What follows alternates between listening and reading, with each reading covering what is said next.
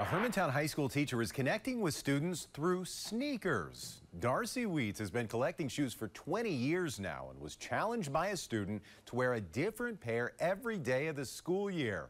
As the school year is now wrapping up, Northern News Now's Jack Wiedner checked in with Wheats to see if she's following through. Darcy Wheats has built a reputation as Hermantown High School's resident sneakerhead. Last year, a student asked a question that took things to the next level. Can you wear a different pair of shoes every school day? And I was like, for sure I can. It's become a way to connect with students and to show off her kicks. It opened up this whole door of communication. All of a sudden people are like, we love this, and I look forward to your post every single week. Wheats enjoys talking to students about the shoe game, and the feeling seems mutual. And I have my purple metallic 4s, and I was super excited, and I came to school to show Miss Wheats. And she brought in these Gucci ones that she got, which were pretty cool. Wheats is just sitting there on her computer. Both of them had the website open, waiting for the drop of the shoes.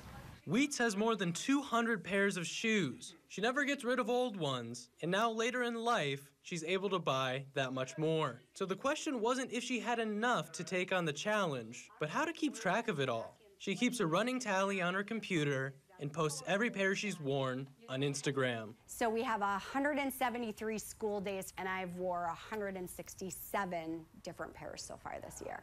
With the school year almost over, both Wheats and her students are thinking about what they'll wear next year. Save up and some new ones. Probably ask Miss Wheats what I should get. In Hermantown, Jack Wiedner, Northern News Now.